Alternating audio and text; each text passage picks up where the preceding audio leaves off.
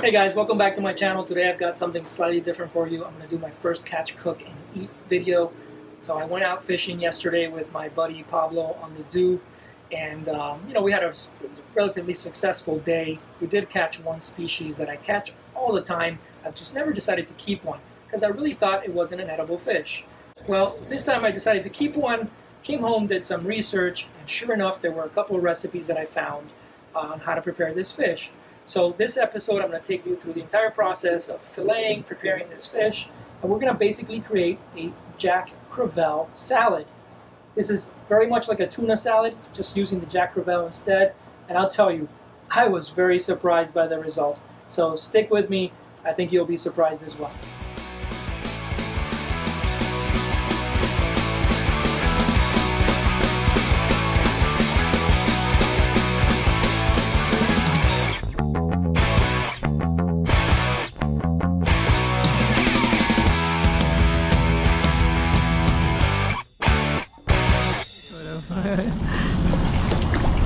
Look like I'm getting attacked, so. Alright, fish on. And I got the same, whatever you had. You have a heavier rod. Let's see. What do we got? Yeah, good. Keep going. I think your drag is fine. Yeah. Beautiful, beautiful, beautiful.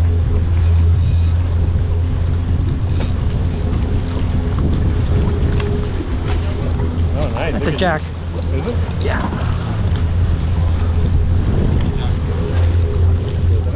Here.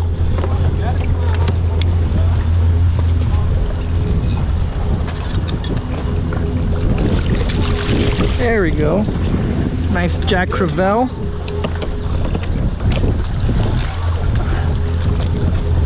There you go, guys. Nice little Jack Crevalle.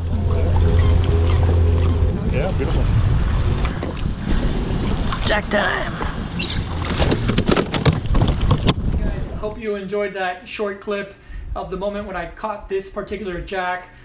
Had a great day with Pablo, and I'll be turning that footage into a separate video. But now what I'm going to do is I'm going to take you through the process of filleting the Jack, trying to harvest as much of the meat as possible, getting it clean, cleaning the bloodline, and then we'll go from there to the cooking process. So what we're going to do is we're going to, like a typical fillet, you're going to cut across the back here. Then you're going to follow the lateral line, and then down through here you want to leave the organ cavity alone. Basically you're going to get a chunk of meat, this triangular piece right here of meat, and then you're going to get the whole top loin basically of meat, again leaving the organ cavity alone. So here we go.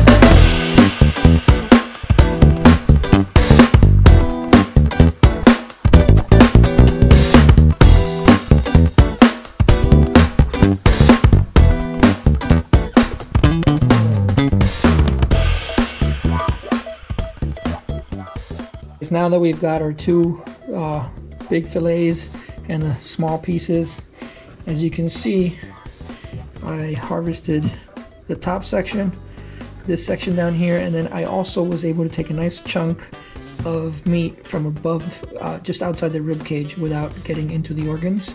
So that's those are these extra chunks right here. So the meat is it almost looks like a tuna. It's very nice, very meaty fish, even for a small one. So now the next thing is to take the skin out.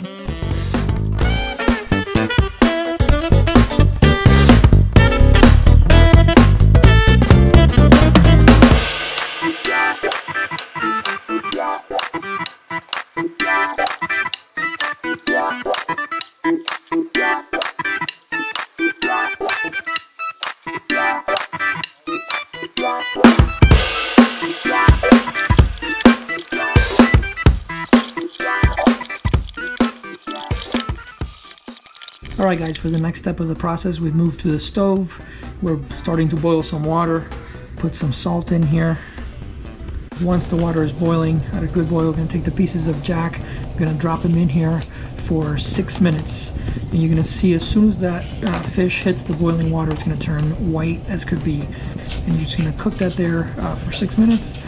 Now it's still nice and warm and easy to break apart. We're just gonna rip it apart like you would tuna fish. We're gonna let it cool and then we'll refrigerate it until tomorrow. Hey guys, it's now the next day and we've got our Jack Crevalle ready to go. Now we're gonna add some mayonnaise to your liking. Also some dill pickles, some pepper, some sea salt. And for this amount of jack, I'll use half of a yellow onion finely chopped.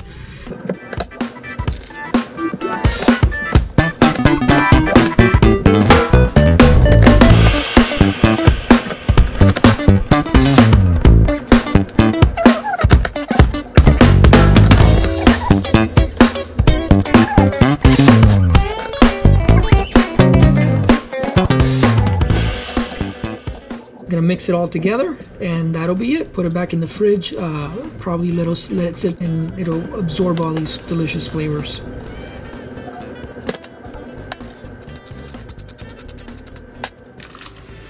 So imagine all of this meat from one small jack. And the day you guys get a chance to taste this, you're gonna be surprised you haven't been doing this before, because it is absolutely delicious.